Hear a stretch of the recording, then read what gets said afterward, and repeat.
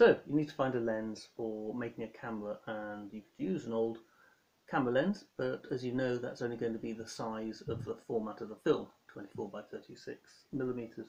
Loads of single element lenses out there, and you may as well just find one and make it. It's quite exciting as a little adventure. Some lenses, however, don't work, and I'm just going to give you an example of a few. They come in different strengths. You see that on it, it says 3.5 diopters.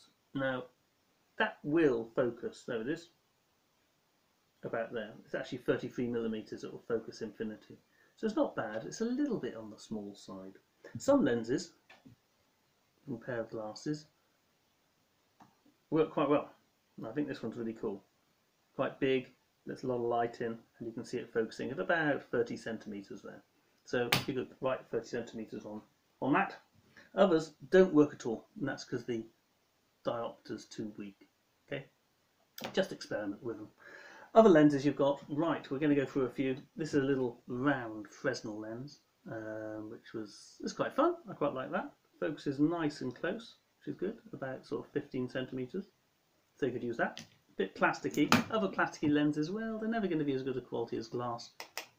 Here we are, there's another one that's focusing at about 20 centimeters. Then we go into the real McCoy. I like this one. This is it's quite long, but it looks like it's a very nice sharp lens, about 30 centimeters. However, it's a fairly small diameter, which means that it won't be too difficult to focus it. It won't be a shallow focusing plane. Then we have another big one. Look at this. That'll be really, my family really sulk after that when they're looking for nits or whatever. Sorry. They don't, honest, but that focus is really nice and wide. Again, you're talking about building a camera, a big lump of metal on the front, but that's okay. And then we get to other things we've found. This here is nice. This is an bit of an old condenser from an enlarger.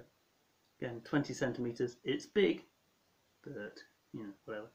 And this one has its own little mount in it. So yeah, focusing this. Wonderful fun. So get yourself a lens. Yeah, doesn't have to be complicated. Single element be fine, and then you can start building your camera.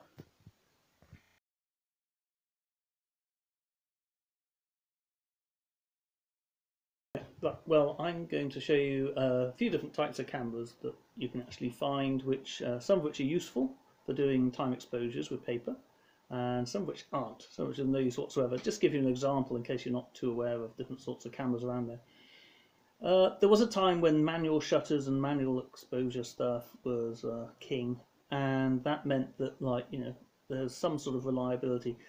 Then there was a period of time, about 20-30 years before digital, really, about 20 years before digital, where the camera battery manufacturers basically wanted to make as much money as possible. They had auto wind, auto rewind, auto exposure, automatic shutters, blah blah blah. Most of them really aren't very reliable these days. They're not great. So you're really looking for some manual camera. But we'll go through a few pros and cons of things. Starting off with different formats. This is a really silly thing. This is the sort of film that I fit inside my mouth, but I don't use the outside stuff. A 110 cartridge. Now, even the Pentax 110 won't work. So any Instamatic-y sort of box won't have a time exposure or any real controls. Forget them. There's another one here. 126 cartridge. Fantastic format. Absolutely superb film format. Don't make it anymore. But again, just one. Take the photo and that's it. The film was designed to cope with over and under exposure. And another one as well, the old Instamatic. So those are cameras that if you see them lying around, there's no way you can do time exposures with them unless you wedge the shutter open, which you could do. You could take the whole thing apart and wedge the shutter open, just put a bit of tape on and off, but life's too short. Then we get to sort of more manual cameras, but they've still got some sort of automation. This is a thing called a Pen EE2. Look at that. God, this is geeky, isn't it? Oh, I look good like that, so I'm Doctor Who. That's the automatic shutter. Now, again, no controls. It has different shutter speeds within it. I think it's free, but there's no B. There's no way you can do a time exposure. So that's not of any use. Sorry. And then the Olympus Trip, which people also think is really good camera. I'm a great fan myself, and they don't seem to work too well now. Again, no way of doing a time exposure with those. And then we get to the modern stuff. Things like this. This is old Olympus Mew, and they're fantastic. But as you can see with this even, need to get a new battery. And there's no controls over it. pity. It's a really nifty little camera. It's really cool. I quite like those at the time. So what cameras can we use? Well, starting off with, let's say, 35mm. I don't happen to have any little 35mm compacts at the darkroom, which is a shame. So I'll show you first of all the SLR that I'll be using, which is my old Pentax MX, and it's got a shutter here, a way of being able to press the shutter down, lock it, shutter stays open, unlock it, shutter goes. So you don't need a cable release, and it's got all the shutter speeds. Just use a B and that's fine. And old manual SLRs, brilliant. There's a few of them here. Praktika, yeah, click, click. That will need a cable release. You should put in there, yeah. But you just sort of like can use that, no problem. And even something as a historical and chieftain tank as an old Zenith 3B. And this one here is just absurd, but oh, you put it in, you can actually lock the shutter just about. Look at that thing, look at it. Oh wow, Russian manufacturing at its best. So, other cameras you can use. Let me just show you a few of these. Anything like this. Yeah, lovely thing. This is about 1928, and that's got a T setting on it, where, I'll show you about that, and you press the shutter down once, shutter opens, shutter down again, shutter closes. No need for cable release. Then the old Ensign. There you go. Again, it's just got one shutter really, and the shutter speed here, you can actually look at it here, is open and close. Let's see if we can make this work.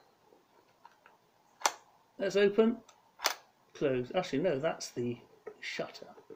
Okay, let's see if we can make this work. Shutter open, shutter close. Brilliant. So that's got a T setting on it as well. Nice little box. And then you can start making your own, and we've given you the bits and pieces for using a little Fresnel lens in a shoebox. There we are. Nothing much at all in there. That'll work, bizarrely enough. Chuck that over there. And last but not least, building cameras around lenses like this thing. This is an old reconnaissance lens from an airplane, from a World War II bomber. And if you look in there, it's actually got the aperture that works as well.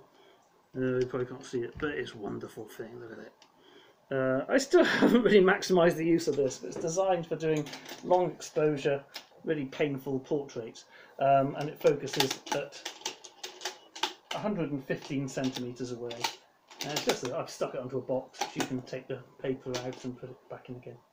So there we go. They're the sort of cameras you can use. Again, it's a bit geeky, but like, see what you've got out there. Anything really very old will do. I know.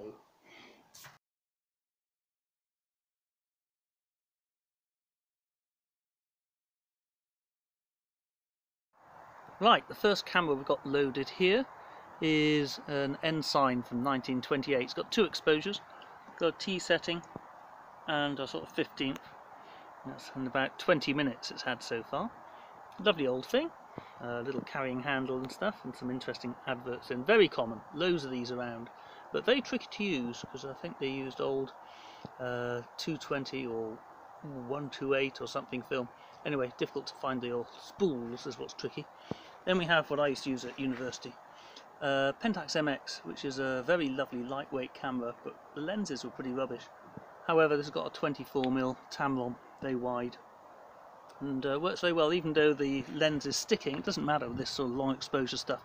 And it's got doesn't need a cable release because it's got a lock on it. And the last camera here is the Brownie, again 1928-29, and it's got the formal T setting. It's also got a B and a shutter somewhat. So there we go. And the subject it's looking at is my interpretation, the 21st century interpretation of Fox Talbot's Broom Next to Open Door. But it's a Dyson because, yeah, well, you know, I like keeping up with the times. But that's the sort of one of the earliest pictures that William Henry Fox Talbot went and did, and was basically the first negatives. So that's brilliant, and I thought it was slightly funny. I like slightly funny.